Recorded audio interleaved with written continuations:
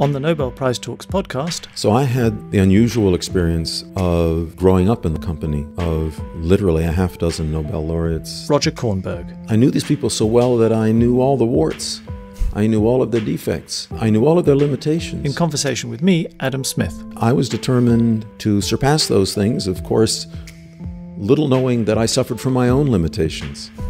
But I discovered those limitations, fortunately, later in life, not in time for them to worry or deter me. Have a listen to the podcast on nobelprize.org, iTunes, and on Android devices.